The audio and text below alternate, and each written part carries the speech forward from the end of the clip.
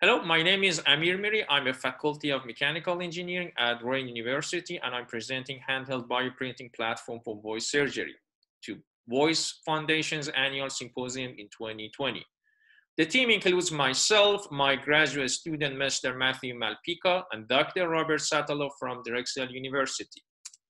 This work is targeting one common problem in voice surgery: vocal fold augmentation that involves delivery of hydrogels to the local tissue. They normally suffer from inconsistent clinical outcomes. Those inconsistencies could be associated with the hydrogel-based approaches that people are using in the clinic. Hydrogels are soft materials, and when you want to deliver a soft material, there are issues associated with the mechanical properties and viscoelasticity of the hydrogel, and also the poor adhesion between the local tissue and the implant.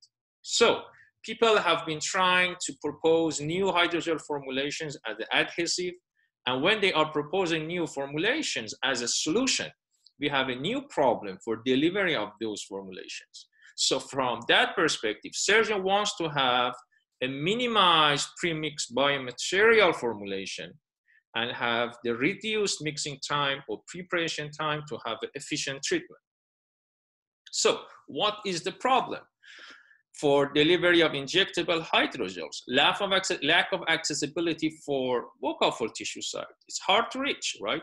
Complexity in the process for composite hydrogel as a multi-component material. When you want to deliver adhesive hydrogels, you are currently dealing with multi-component hydrogel systems, insufficient and slow process, and lack of stability for construct after implantation.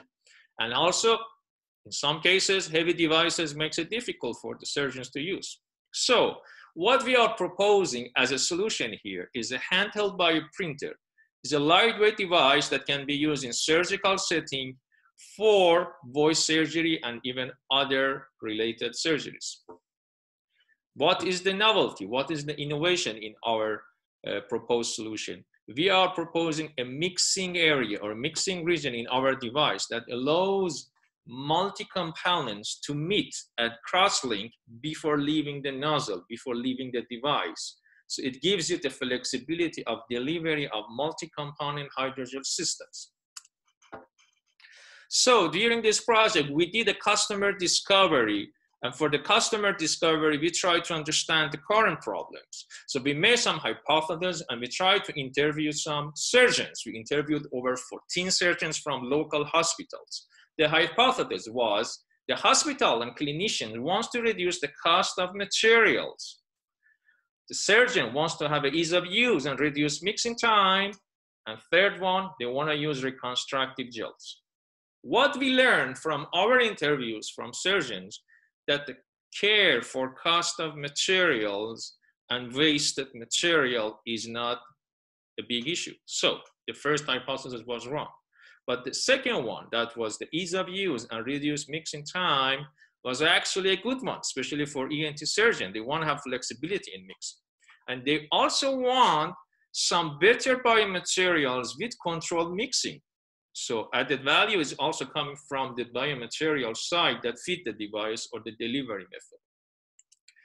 So what is our design and what does it look like? You can see here, our design has two key parts. First of all, the key ideal case would be a curved metallic part.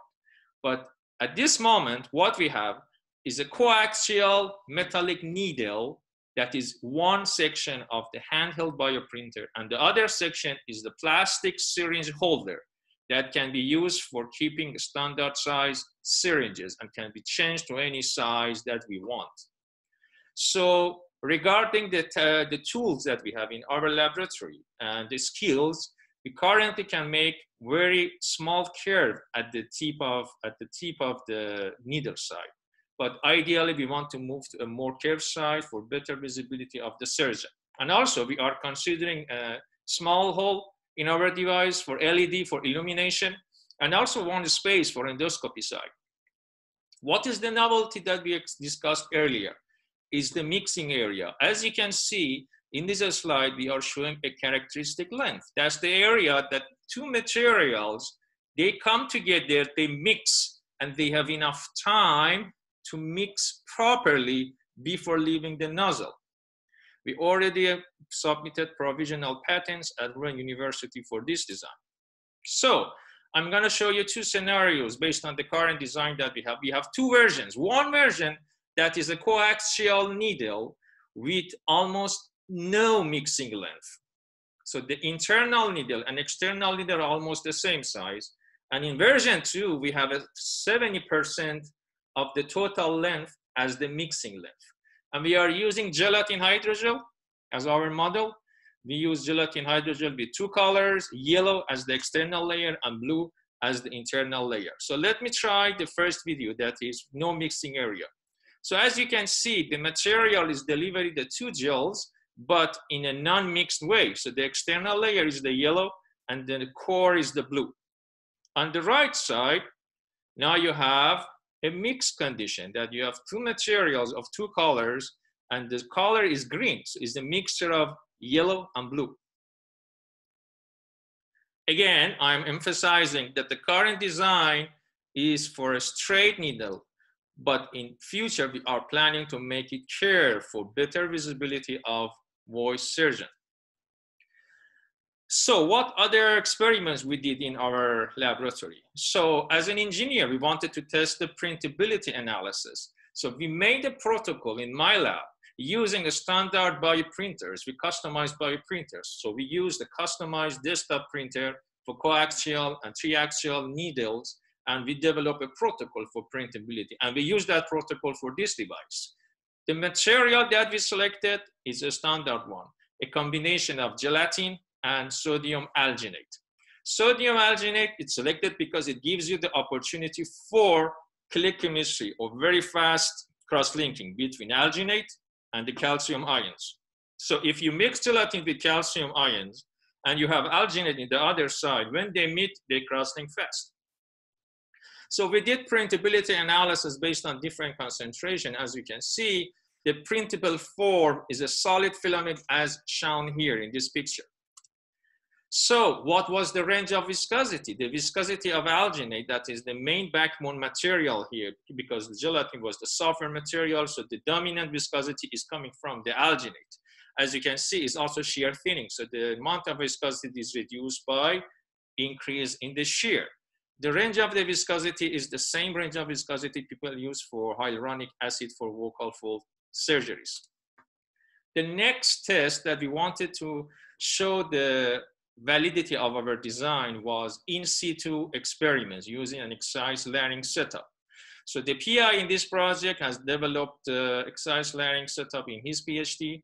We are using the same concept to make a new apparatus at Rowan University, but due to COVID-19 pandemic, we stopped the experiment in the second week of March.